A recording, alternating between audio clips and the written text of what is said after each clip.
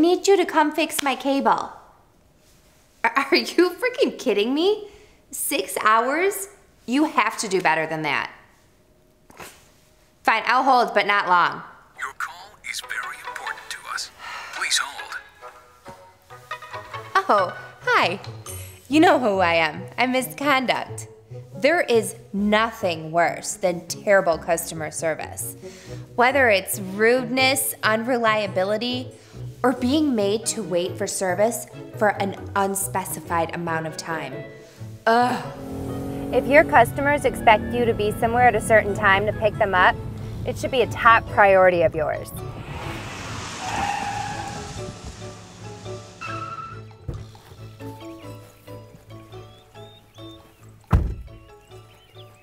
You said you were going to be here 2 hours ago. Sorry, I was waiting for the cable company. It was a terrible day. Well, now we're going to be late for our spa appointment. And there's definitely no time for brunch. We still have to pick up the girls. You don't always know what your passengers have planned for the day. Showing up late could start a domino effect and put their plans into a tailspin. Unreliability is one of the main reasons why customers drop a service.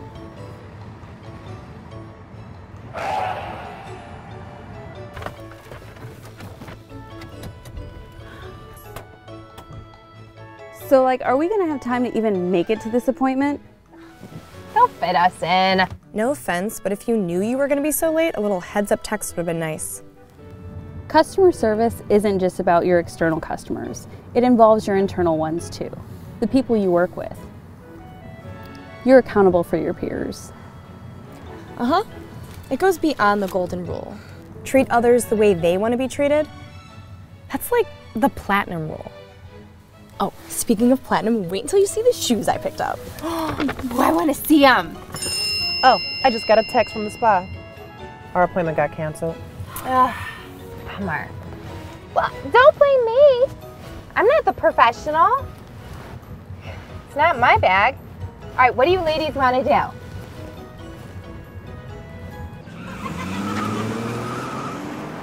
Remember, treat your customers right or they'll find someone who will.